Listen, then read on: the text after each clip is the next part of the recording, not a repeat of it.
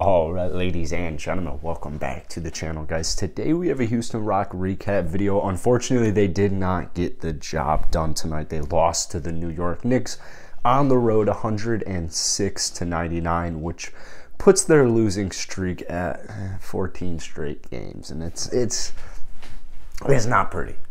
It is definitely not pretty. You've got a lot of turnovers. You've got way too many missed free throws.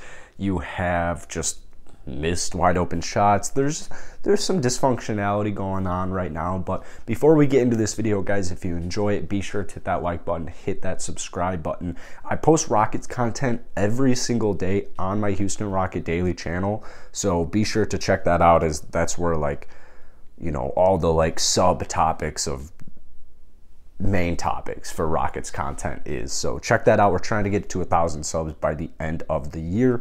Also, feel free to follow my Twitter. I'm usually live tweeting Rocket games and other tweets. So tonight, obviously it didn't end the way, and I've got it right here. They got outscored 26-34 in the fourth quarter. So actually heading into the fourth quarter, the Rockets had the lead. The Rockets were playing very aggressive because the New York Knicks, they're a very physical team. So I think tonight what the Houston Rockets demonstrated is they kind of showed themselves, they gave themselves a boost of confidence where it's like, we can be physical with these physical teams. We can even out physical, whatever the hell a better word would be for that. Like, we can bully, we can almost like play bully ball when we want to. Like, just because we're young doesn't mean we're big, doesn't mean we're not good, doesn't mean we're not strong. And you saw it with Jae'Sean Tate in the third quarter. Jae'Sean Tate goes right at Mitchell Robinson. Mitchell Robinson hit the deck, had like a double bloody nose. He didn't come back the rest of the game, and that kind of helped set the tone for the Rockets, helped like reinforce the tone, because they held the Knicks to, what was it, 13 points in the first quarter, that, hey, we're not a guaranteed win. Maybe we are 1-15. Maybe we have lost 14 straight games, but at the end of the day, we are going to try our hardest. We're going to try our best every single night, and we're going to make sure that this is not an easy win. And tonight, this was definitely not an easy win for the New York Knicks. Obviously, they got off to a 21-13 drought after the first quarter, but with some good defense and some good offense in the second quarter, they quickly got it back to a tie heading into halftime. But to be honest with you, like, I'm looking at Rockets Twitter, and everyone's like freaking out. I genuinely do not understand the panic. I like literally don't understand how every Rocket fan, or most Rocket fans, are completely going berserk right now. They're like, fire Silas, blah, blah, blah. We should have drafted Mobley. Like, it's something different every single time. And it's like, I don't think a lot of people are watching these basketball games because, and let me just back it up. I'll actually just back it up with stats. A lot of these issues are not related to Stephen Silas. Let's see, is 59% free throw shooting Stephen Silas's fault? I don't really think so. Is 25% from downtown Silas's fault? I don't really think so. You have 22 turnovers. Now, you could make an argument. I'm not here to say you couldn't make an argument that those specific faults are Silas. Like, oh, he should be practicing, having us practice free throws more. You know, he runs too complex of an offense for these young players. I've seen that a couple times, and it's like, oh my goodness. The Rockets are so young. It's okay. This is what was expected this year anyways. I don't understand the panic. Yes, it's not fun losing 14 straight games, but I guarantee you the Rockets will turn the hump at some point in the season. They're not going to go 1-81. They're not going to go 6-76. They're going to win at least 15 basketball games this season. They've had a very difficult schedule. Granted, it is the West, but they've had a very difficult schedule in the first 15 games. And I look at a team like the Brooklyn Nets, they haven't had a very difficult schedule. I think that actually plays a decent role into it. Now, obviously, you can't be getting blown out by teams like the Oklahoma City Thunder, But I think you are starting to see, after 10 or so games, I think it did take about 10 or so games, where every single night we're seeing improvement in some category for the Rockets. Tonight, let's dive into some stats, because KPJ was out again. Daniel House Jr. was out of the starting lineup, which I think was really good. But these Rockets are learning. Jalen Green needs to be more aggressive in the second half. The Rockets, Silas is going to break this down. The team will break it down. Jalen will break it down, and they'll see, all right, Jalen, you only took a handful of shots. You shot 7 of 11 from the field, 2 of 5 from downtown. You were on tonight. If you are shooting 7 of 11, whatever mathematical that puts at, like 76, 77%, whatever it is, if you're shooting 77% or higher, shoot the ball more. Shoot the ball more. I mean, the Rockets finished with 99 points tonight.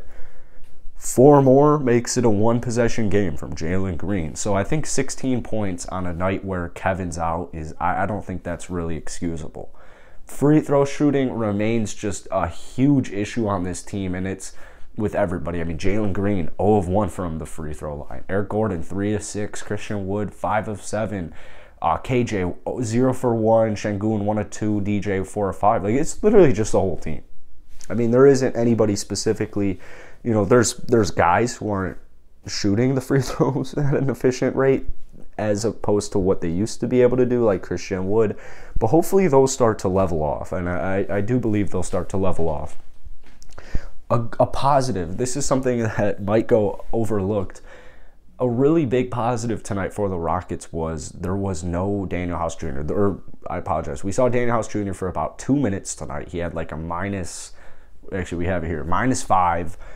In the 2 minutes he was out on the court. He's not he's not it at all. Now, there was no David Nwaba, which I thought was very interesting, because David Nwaba definitely is good enough to be playing basketball every single night. But at the same time, I mean, KJ, 5 of 6, +10 in the plus-minus. He had 2 steals and a block, along with 10 points, 3 rebounds, and an assist. So if David Nwaba loses minutes at KJ Martin's regard, I think that's okay. Like, that's not ideal to me. I think hopefully that gets figured out and tweaked out. Hopefully Silas plays around with the minutes here, but I'm okay with that. And another thing I want to mention is Garrison Matthews. Let's see, 15 minutes, 3 of 8 from the field, 2 of 7 from downtown, 5 rebounds, 8 points. He was actually +5 from a plus-minus, so he actually had a pretty decent statistical night. 15 minutes, 8, 5, and +5, plus-minus. I think that's very capable. But here's the thing, Garrison Matthews, I think a lot of people have not been watching these games, because I'll hear it on YouTube videos, I'll see it on Twitter, I'll see it in my comment section.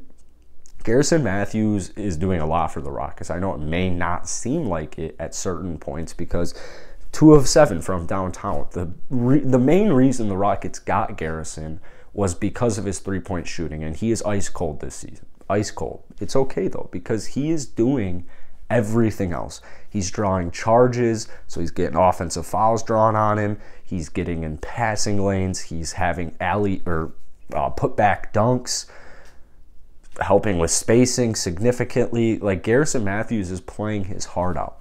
He's putting all of his energy out on the court for however much he plays every single night, and he is genuinely making an impact on the Rockets bench. So if I see any Garrison Matthews slander, I immediately know that person is not watching these Rocket games, because yes, he's shooting horribly, but he is playing totally fine. The defensive impact he has been able to have in just a couple of games for the Rockets, the spark he is igniting for this Rockets bench, it's not going overlooked. I'm noticing it. So I love to see it.